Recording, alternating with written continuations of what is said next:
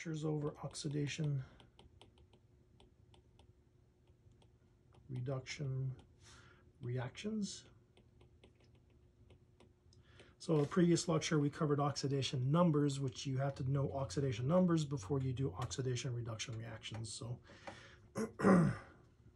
so if we take an example of an oxidation reduction reaction, so iron solid plus CuSO4 to make copper solid plus FeSO4. Okay, so this is an oxidation reduction reaction. In order to understand this reaction, first thing that you have to do is assign oxidation numbers. So if we assign oxidation numbers to all of the elements, so iron in its elemental state, pure state, so it's 0, and pure copper, so pure copper solid would be 0. And then for CuSO4, so again, you have to know that SO4 is a polyatomic ion, and if you know its charge is -2, then you can figure out the charge. So the oxidation numbers of everything else. So oxygen's -2, that's 8 negatives, right? Whatever sulfur is, sulfur plus 8 negatives has to sum to -2, so sulfur must be +6. So sulfur's +6, oxygen's -2. And so now copper has to balance all of that to 0. So since sulfur's +6, oxygen's -2, that's 8 negatives and 6 positives, has to equal 0. So copper must be +2. Right, but again, based on what we covered in chapter 2, you could have already known this because the name of that is copper 2 sulfate. Right, SO4 2- is sulfate. The Roman numeral is the oxidation number of the transition metal. And then on the right, so iron sulfate, so sulfur is still +6, oxygen's -2, so iron is now +2. And so this would be iron 2 sulfate. Okay, so for oxidation reduction reactions, so we're going to write what's known as the 2-half reactions.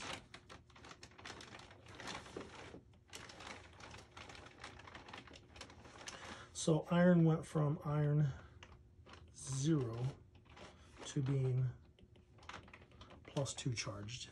And copper went from being on the left of the arrow, +2 charged, to 0 charged. Well, how does something go from being 0 charged to +2 charged? It has to get rid of electrons, right? So iron 0 has the same number of protons and electrons. Iron 2 must have 2 fewer electrons than protons. So it has to get rid of 2 electrons. So you can think of electrons as a product and write it on the right side of the arrow. How does something going from being +2 charged to no charged? Well, so copper 2 must have 2 extra protons than electrons. And copper 0 must have the same number of protons and electrons. So to go from +2 charged to no charged, it has to gain 2 electrons. So you can think of electrons as a reactant in this case, 2 electrons reacting with the copper. Okay, so this would be what's known as the 2-half reactions. And so some definitions to know. So oxidation, reduction. So oxidation is loss. Right, so a little acronym. So it's loss of electrons. So oil. And reduction is gain. Right, gain of what? Gain of electrons, or rig. So sometimes students find it easy to remember this using this acronym oil rig, especially in Texas since we have a lot of oil production here.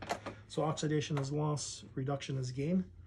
So if we go back to these 2-half reactions, so Fe goes to Fe2+, so it lost electrons. So oxidation, whoa.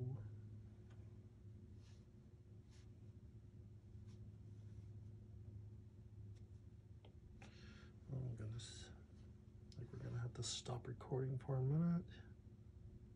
There we go. Okay, so Fe goes to Fe2 plus 2 electrons, so iron lost electrons, so oxidation is lost. So this is an example of an oxidation reaction. And copper 2 gained electrons, so reduction is gain. So this is an example of a reduction reaction. And then we can, two other definitions to know.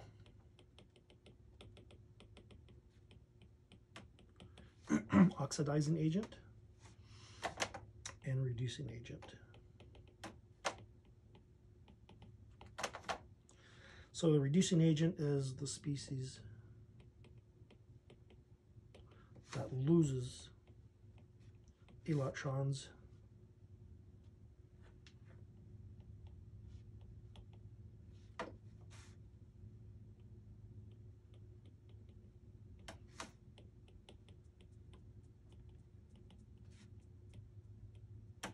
so it causes the reduction of something else.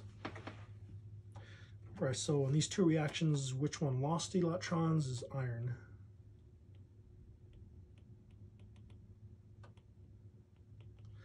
And it causes the reduction of Cu2+, because Cu2+ gains those 2 electrons. So iron is the reducing agent. And then we have also what's called the oxidizing agent. And that would be the species that gains electrons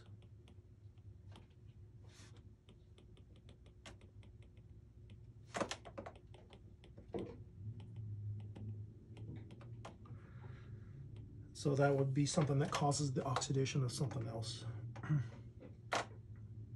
So what gained electrons, so don't just say copper, because if you just say copper, I think you mean copper 0, solid. So what gained electrons is copper 2+. So it's what's known as the oxidizing agent. It gains electrons, it caused iron 0 to lose electrons, so it caused iron 2 to be oxidized, and copper 2 itself then was reduced. Okay, so this has lots of practical applications. This is basically how batteries work. So if you set up 2 solutions,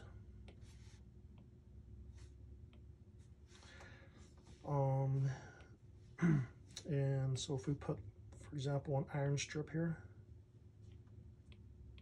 so a piece of iron metal,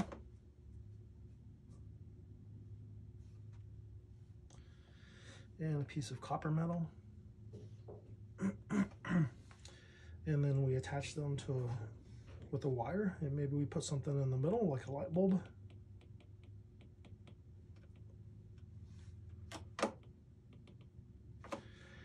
And then in solution, maybe we have something, well, like that.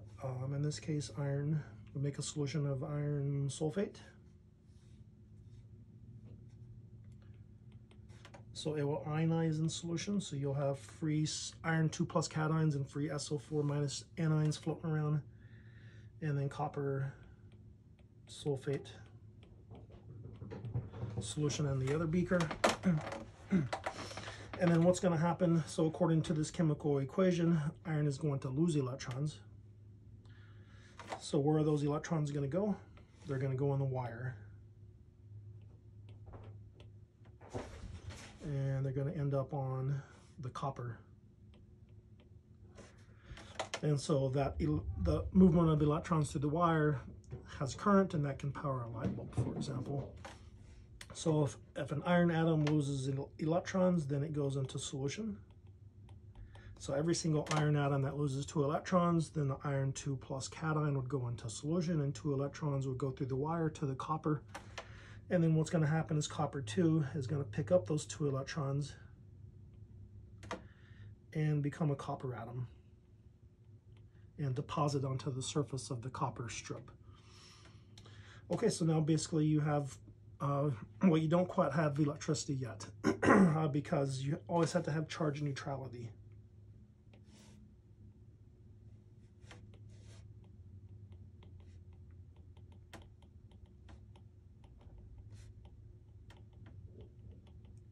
right? So every time an iron loses 2 electrons, an iron 2 goes into solution. And so the minute one single iron 2 goes into solution, you don't have charge neutrality anymore because you have more positives than negatives. And every single time copper 2 picks up 2 electrons, then now you have more sulfates than copper 2 cations, so you don't have charge neutrality in the other solution either.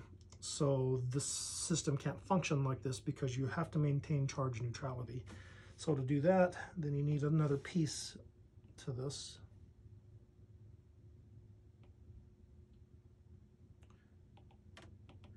You need what's called a salt bridge. So the salt bridge would have something like potassium chloride in it. And then you have a semi-permeable membrane. So what that means is only certain things can go through the membrane. In this case, potassium and Cl can go through the membrane, but iron and copper can't, and sulfate can't. Because you have to keep the iron and iron 2 and copper 2 separated from each other. You have to keep the iron separated from the copper. Because if iron and copper 2 is in the same solution, then the electron just goes directly from the iron atom to the copper 2 atom, and it doesn't go through the wire, so you can't harness the electricity.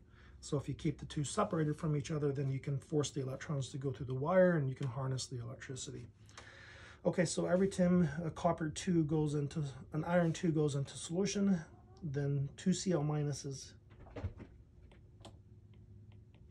have to come out of the salt bridge. So that way you maintain charge neutrality on the left. And every time a copper 2 comes out of solution, you lose 2 positives, so 2 potassiums have to come into solution. That way you maintain charge neutrality there. And now you've completed the circuit. So electrons are flowing through the wire, ions are flowing through the salt bridge, irons are giving away electrons, and copper 2s are picking up electrons. So that's basically how all batteries work. Okay, let's take one more example of an oxidation reduction reaction and see if you can write the half reactions.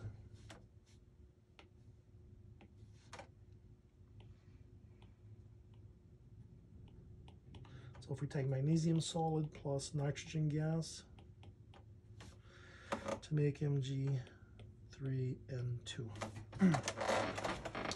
Okay, so this is an oxidation reduction reaction. So what I would ask you to do is write the two half reactions, identify the oxidation reaction, the reduction reaction, the oxidizing agent, the reducing agent. So where to start? Where to start is you have to assign oxidation numbers. So magnesium is 0 because that's pure magnesium. Nitrogen, N2 nitrogen is 0 because that's pure nitrogen. And then on the right, nitrogen likes to be -3 charged.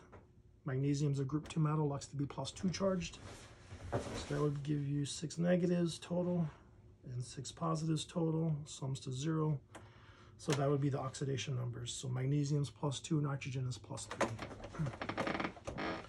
Okay, so now we write the two half reactions. So magnesium 0 goes to magnesium +2, and nitrogen 0 goes to nitrogen 3 negative. Okay, so how does magnesium go from 0 to +2? It must give away 2 electrons. So write 2 electrons on the right.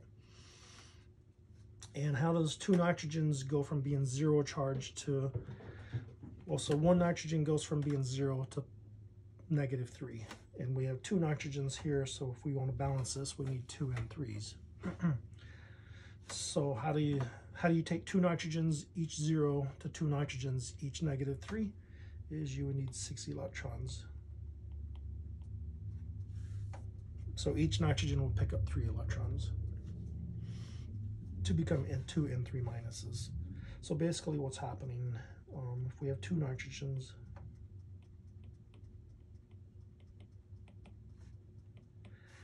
right, there would be triple bond between them, so they're sharing those 3 electrons, and you need to become 2 N3 minuses.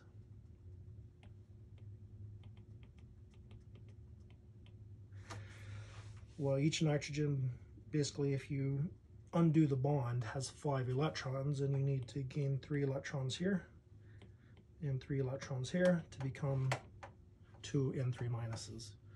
And then magnesium, of course, has 2 valence electrons, and it wants to get rid of those 2 to become Mg2+, to look like a noble gas. So to make all of this work, if you wanted to balance the chemical equation, you need 3 magnesiums for every 1 N2 to make 1 Mg3 Mg2+. But anyway, this is the half reactions.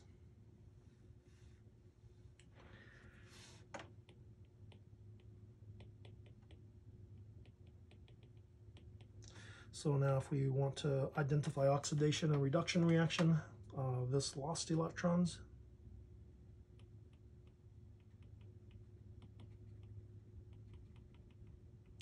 So this is the oxidation reaction, and this is the reaction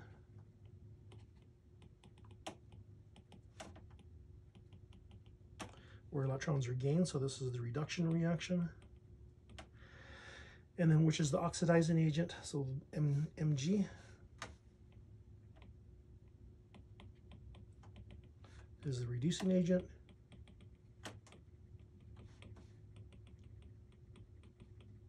It lost electrons and was oxidized in the process. And into 0 gas